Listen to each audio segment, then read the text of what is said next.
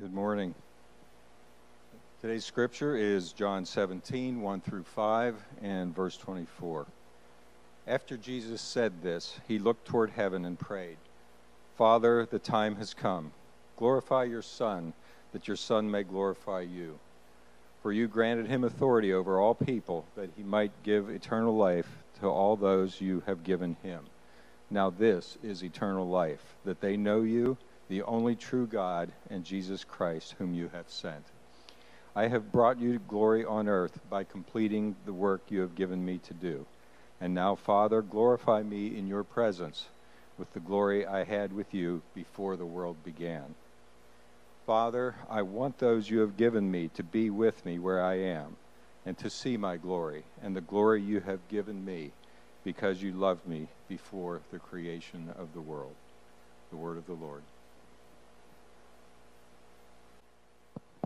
Thank you. Children are dismissed if you'd like to head out to Children's Church. While they are headed out, I have a question for those of you who are here. And remember, when I ask you questions, they're not rhetorical, right? When you hear the phrase eternal life, what words, ideas, images, what comes to mind when you hear eternal life? Heaven. Living forever. Paradise. What else? Never dying. Seeing Jesus. I like it. Anything else? Security. Yeah. Wholeness. Eternal joy.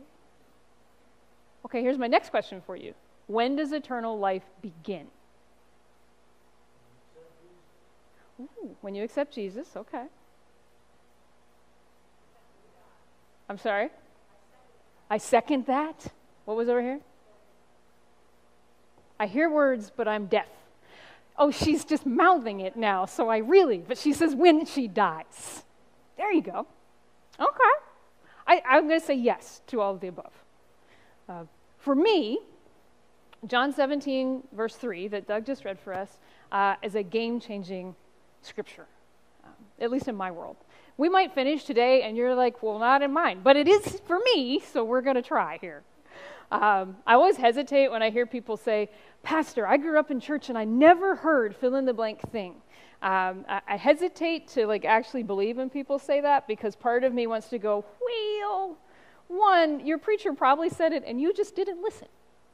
Or maybe they didn't, and because if they didn't, then either they're a heretic or I am. So I get a little nervous about that one. But I grew up in a church where my understanding, it probably is not honestly not what was said, but my understanding of eternal life was this thing that happened after I die, right? I walked an aisle at 5 years of age, because you walked aisles in my church, and I prayed a prayer with Pastor Raymond down up front. I have no idea what I prayed, but I know that I prayed it. I prayed it in Jesus' name, and he said, now you're saved, and when you die, you'll go to heaven, right? Which was great, because my mother made me pray that horrible prayer when I was a kid. Y'all have to pray this thing? Now I lay me down to sleep, right? What do you pray? If I should die before I wake. Don't do that to kids. It's horrible. Every night it was like I can't sleep. Anyhow, I was pretty convinced that eternal life was what happened when God came and apparently stole my soul in the middle of the night. And I died. And my picture of eternal life was really based off of, I had a pastor's name was Pastor Rick. He was awesome. He was amazing. But whenever he was short and round, and whenever he talked about heaven, he said, there will be meatloaf. and no cardiologists, right? So that's it. That was my picture of eternal life. I die, I go, apparently I can eat a lot, no calories. And Jesus would be there. But John 17:3 is a far better picture of eternal life. But it's one that blows my little categories. Because I don't know if you caught it when Doug read it, but John 17:3, this is Jesus speaking. This is Jesus praying. He's in the middle of his prayer. He's talking to the Father.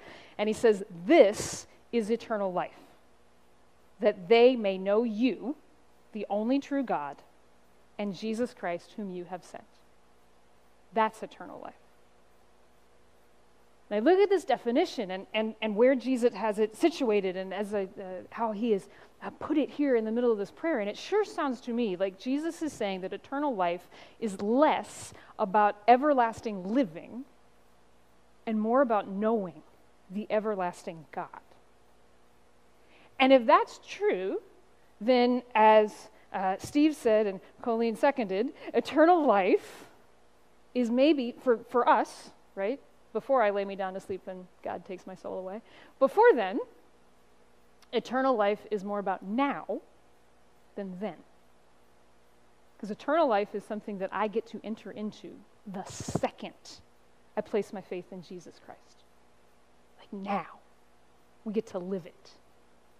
And I don't think it's a coincidence that when Jesus defines eternal life as knowing the Father and the Son, knowing who they are, right? Knowing these truths about him, that he situates that definition of eternal life right in the middle of his prayer. This insanely rare prayer. Like, I'm not sure we catch what we are being gifted here. Right? Where else in Scripture do you read Jesus and you get to actually hear his prayer to the Father? Right? The Lord's Prayer, he's just saying, hey, when y'all pray, pray like this. The prayer outside of Lazarus' tomb, he flat out says, I am saying this so they will hear it. It's here that you get this glimpse of Jesus and the Father, their heart for each other. And all the way around verse 3, Jesus just says, Father, this is what our relationship has always been like. This is what they need to know so they can have eternal life. They can live it right in this moment. And when we look at what it is that Jesus says when he talks about eternal life, he's very kind. He makes it really easy to pick up on how he is describing his relationship with the Father. Right? In the course of 6 verses, 7 times, he talks about this idea of glorifying. And when he talks about it and he describes it, he says things like, Father, you and I have glorified one another from eternity past. Right? He says, the glory that I had with you, Father, before the world even began. Right? This idea that before there was a creation, before there was a world, before there was Adam and Eve, the Father and the Son were already glorifying each other. There was this mutual something happening between them. And then he says, and it will happen in eternity future. Right? He says, one day I want my people to be part of, I want them to see and enter into this mutual glorification that we have. And he even says right there in the Garden of Gethsemane, and it's happening now. Right? His definition, the way he describes the relationship that he and the Father have, and if you look in John 16, John 14, John 1, he would say, and the Holy Spirit, is one where they glorify one another. Well, that's great, but what in tarnation does it mean? To glorify, when we talk about it in the biblical usage, is a really powerful, loaded word. Right? And these are all of the, don't think of them as separate definitions. This is just synonyms for how you could describe it. To glorify someone else is to clothe the other person with splendor. It's to think about the other person, serve the other person, love the other person in such a way that like everything you do is about making them more splendid. It's to adorn them with luster, to honor, to celebrate, to exalt them and exalt in them. It's to delight in them. You want to put it real simple, it's to love them. But to love in a way that looks like this. To love in a way that isn't about, what can I get out of you? But to love in a way that says, how can I make you even more beautiful? When we listen to Jesus pray here in John 17, he says, Father, you and I, John 16, John 14, he says, and the Holy Spirit, for all of eternity, we have had this mutual relationship where I love you to make you more beautiful, and you love me to make me more beautiful. And we have been celebrating and honoring each other from eternity past. We'll do it to eternity present, and we're about to do it on the cross. And he says this is what eternal life is. You and I starting somehow to get a grasp on this idea. that we serve a God who has eternally, mutually been pouring love into himself, Father, Son, and Holy Spirit. Now, I don't know about you, but for me, this is a concept that I don't have a pattern for. The ancient Greek fathers, don't worry, we're not about to go down that road too deep, but the ancient Greek fathers, which really just means ancient, right, long time ago, church fathers, so theologians who lived in, guess where? Greece. Good job, right? Long time ago. As they were studying this passage and passages like it, I mean, it shows up in Genesis 1 for crying out loud. So they were looking at the whole Bible and they're going, this is how God describes his relationship with himself. Father, Son, Spirit, the self-giving, mutual, pouring into each other for all of eternity. And they looked at Scripture and they looked at this description and then they looked at the world around them and they said, we don't have a category for it. For instance, they said they could look at mythology. I mean, they were in Greece, so they're pretty familiar with Greek and Roman mythology. And they said, we look at the gods and all of the stories about the gods in Greek and Roman mythology. None of them are about gods who are just pouring love. They're about gods who are angry and vying for control. They're about gods who are like the 7 deadly sins, but on steroids. So we can't look there. And then they looked at humanity and they said, well, we try. But our love honestly isn't a self-giving, self-pouring, always just emptying for someone else. Our love is about, I love you, but what do I get? So they said, we got a new category. God's blowing all of them. And they came up with a word for it. This will be on Jeopardy. The word is perichoresis. They literally had to make up a word to describe the love that God has for God. Peri, you know this word, right? It shows up in perimeter, right? The outside. Ekchoresis just means this idea of like to circle. So it literally means to circle around, to flow around. And they came up with this idea. They said, that's what the Trinity is. And that's where you get images like this, right? Like the Son is always circling around the Father, celebrating him, honoring him. And at the same time, the Son is circling around the Spirit, honoring and celebrating him. But while the Son's doing that, well, the Father's circling around the Spirit and exulting in him, and the Father's circling around the Son, and the Spirit to the Father and to the Son. There is this eternal love. And as they began to look at this and this idea of perichoresis, they said, you know, it's not stagnant. They're Greek. What do you think of when you think of a Greek wedding? Getting fat, there you go. You smash plates, you yell, Opa, and you dance. A circle dance, as a matter of fact, most of the time. And so they weren't trying to be irreverent, right? They weren't trying to say, yes, God is forever up there like doing a line dance or something. But they said, this is a picture. This is what God is doing. The Father circling around the Son and the Spirit, and the Son circling around the Father and the Spirit, and the Spirit circling around the Father and the Son. Loving, pouring into each other this beautiful mutual dance of love for eternity.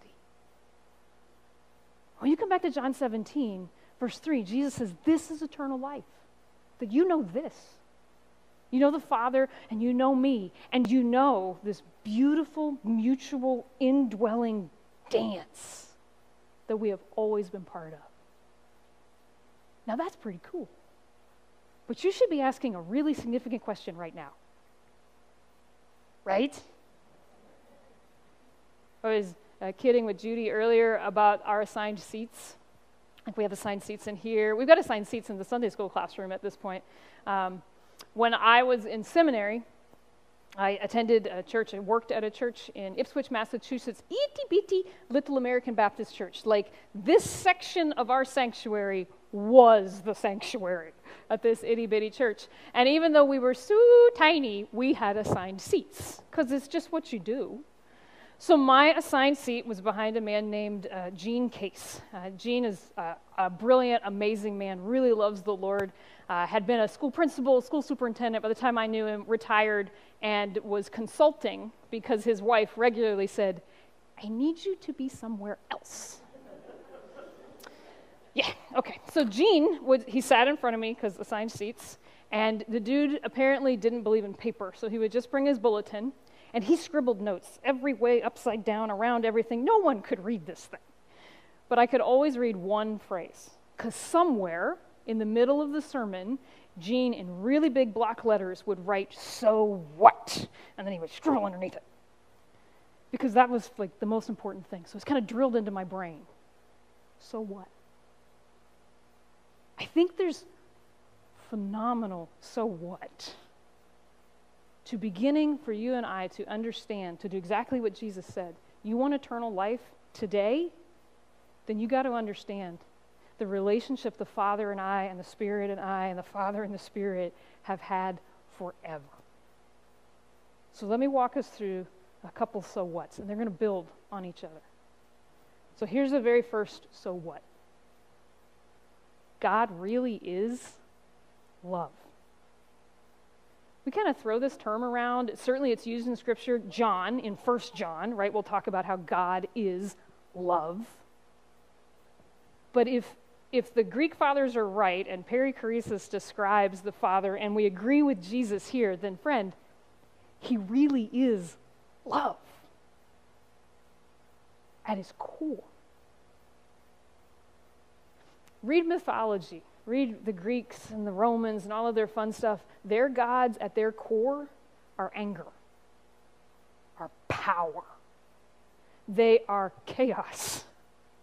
They're love, but they mean it in a way that is all about what can I get out of you? Right? Even their gods of love and their goddesses of love, it's erotic. I want to use you.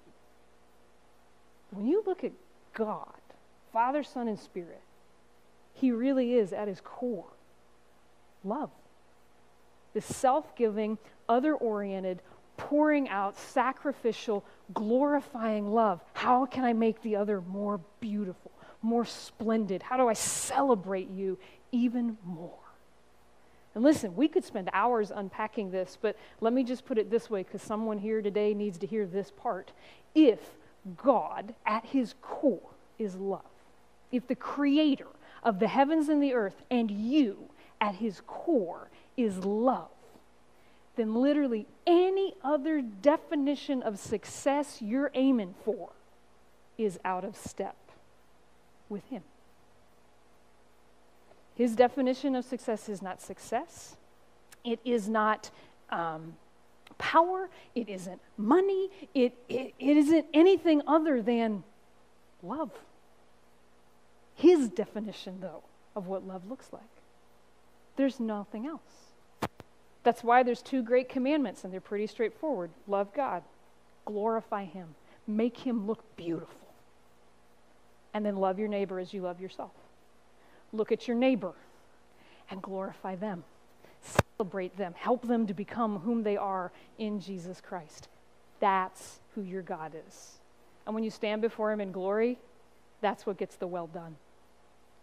That's the first so what. Here's the second. Ready for this one? He doesn't need us. No, really, he doesn't. If Jesus is telling the truth here, and I happen to believe he's God and therefore telling the truth, if before the creation of the world, God the Father, Son, and Holy Spirit were already mutually loving each other, circling around each other, dancing that dance of love, then he doesn't need us. God did not look at the nothing and say, I'm going to create the world because I want somebody to love. He's already got it perfectly. Nor did he create you and I because he wanted someone to love him half-heartedly, not well, and generally speaking, more treasonous than actual love. He already has someone to love him perfectly, immeasurably, infinitely. He does not need us. He doesn't need your love. And some of us need to hear that because we're going to talk in a few minutes, right? We've already said we are commanded to love. We are. But not because my love adds anything to the one who is love. He's love. He doesn't need us. But he does want us. Isn't that mind-blowing?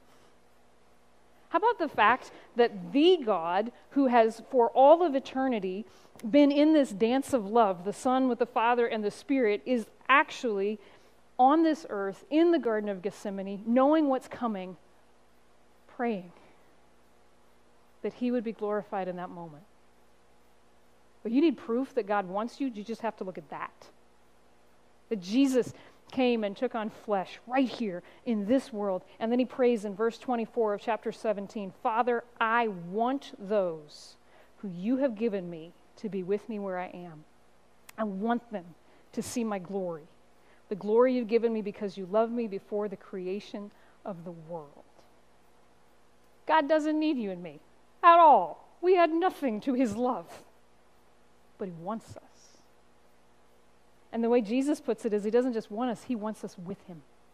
He wants us in that dance. I want them to be with me and to see my glory. I want them to be part of my love. Well, that takes you to your fourth so what?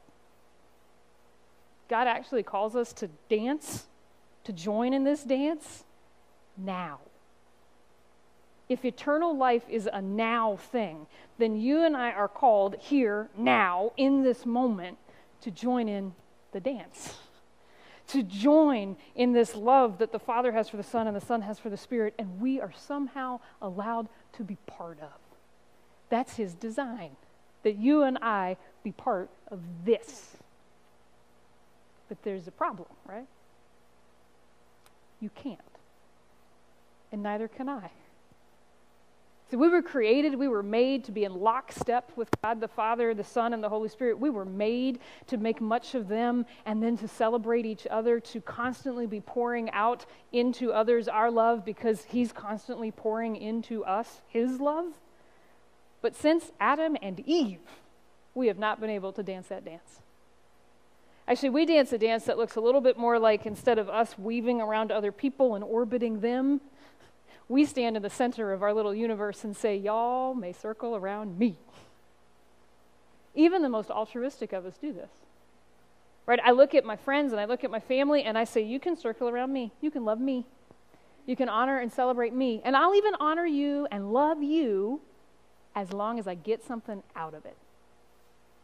As long as there's some quid pro quo here, a little reciprocity. Even the kindest, sweetest, most generous, self-giving person you've ever met does that. Because some part of their identity is tied up in, I'm the kindest, sweetest, most generous person you've ever met. You get something out of it. All of us. We don't know how to dance this dance. But we have a choreography of conflict, and we know how to dance the dance of duty. Right? The dance that says, I love you because I get something out of it. I'll forgive you for this little thing because I'm going to need you to forgive me for a bigger thing. I will serve you because I need you to serve me in some other way. Or some of us flat out dance a dance that makes us say, I will do these things, Lord. I will begrudgingly love people. I guess I'll care for the least of these. I'll love them because then you'll give me eternal life. Like it's a duty to love. Like somehow you can earn to be brought into the kingdom of God. But please don't misunderstand, that's not what Jesus said. He did not say, this is how you earn eternal life. He just said, this is it. This is eternal life. God's love, he doesn't need us, he does want us. We're expected to join in the dance, and we can't. And so here's the last so what. God showed us how. You know, that's why we spent the past year just looking at Jesus' life. Right? We come and we look at Jesus from every angle of this multifaceted, beautiful diamond, because the more you and I look at Jesus, the more we see the beautiful dance that is our God.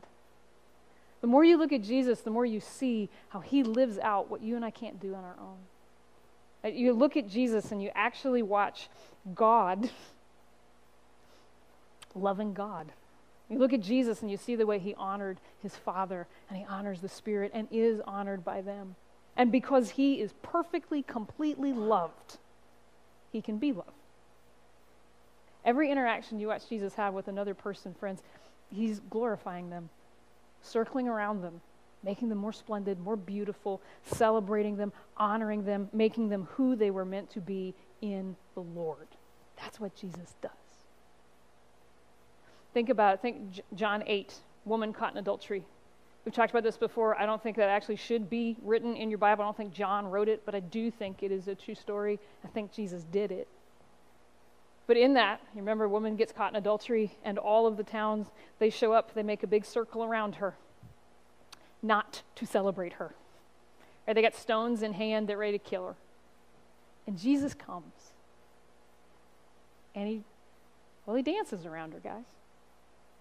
First thing Jesus does is he gives her justice. The people in the town were there to bring some kind of justice. Last I checked, it takes 2 people to engage in adultery, and they only had 1. And so Jesus says to them, "You go ahead and pick up the stone if none of you are sinning." And they all put the stone down and they walk away. But that in and of itself, honestly, is not giving the woman justice. Justice is when the one who could have thrown a stone chose instead to let the stone seal his tomb and take her place. Jesus walks around this woman who's been stripped of dignity. She's nothing more than adulteress. And, he doesn't call her that. He says, woman. He gives her humanity and identity and gives her what is being stripped away by her sin. And then he looks at this woman and he says to her, you don't have to stay in your sin. You can go. You don't have to live this part of your life forever. You're free. But he doesn't just send her to say, oh yeah, you can go. Yay, we're all tolerant around here. He says, go and sin no more. He says, what you did is not God's blessed. It's marred God's best. But you can go made new. You can live a different life. The more that you and I look at the beauty that is Jesus, the beauty that is the way he loves us, the more we put ourselves in the center of that circle and we say, I'm the one who deserves to have the stones thrown. I'm the one who shouldn't be forgiven. I'm the one who should be trapped in my shame. I'm the one who should be stuck forever in that part of my story. And we see Jesus circle around us. We watch Jesus just shower us with his love. The more we see the beauty that is Jesus Christ, the more we learn the dance. And we're going to talk next week when we look at the rest of the prayer. In this first part, Jesus is he's talking to the Father about their relationship, about wanting us to be part of it. We'll see as we look at the prayer next week, and Jesus is going to talk more how you learn the dance. For now, you and I just need to know that this dance is one that Jesus does, not out of duty. His dance is one of sheer love for the Father and for us. And the more we sit in that love, the more we find beauty. And something funny happens. We stop standing in the center of our own little universe, forcing people to orbit us, loving them out of duty. And we start falteringly joining into the dance. Learning how to forgive other people, not because I have to, but because I'm forgiven. Learning how to circle around other people and sacrifice for them because Jesus sacrificed everything for me. Learning how to circle around folks and say, I'm going to love the least of these. I'm going to give of my time and money and everything to give them dignity because I am the least of these. And Jesus gave everything for me. The more we look at his beauty, the more we get to enter into the dance. I won't learn those steps until glory. That's when I'll know him perfectly. Until then, I enter into eternal life now. Because I know my Father, I know the Son, I know the Spirit, and I see their dance around me. That means I can dance around you. So we're going to finish with the same 3 questions we always do as the band's coming up. I hope as you're looking, you see who Jesus is. The one who has been in mutual, eternal dance of love. The one who came to this earth to show you his love. You're the one who he has come and given everything for. You're the one he wants to join in his dance. And so the question becomes, and this is between you and the Lord, so what's he asking you to do? Now, what's it look like to love like him? Who's he asking you to be as you become the one who allows him to love you? Let's come before him in prayer.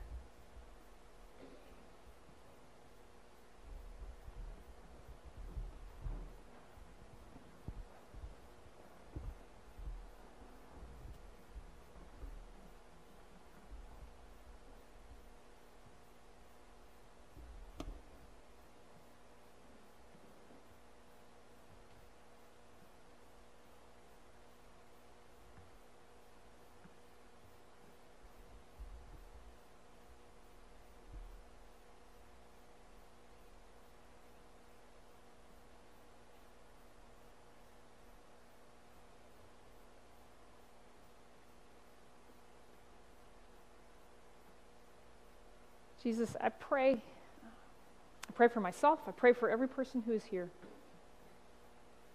that more and more we would know eternal life. We would know you and the Father.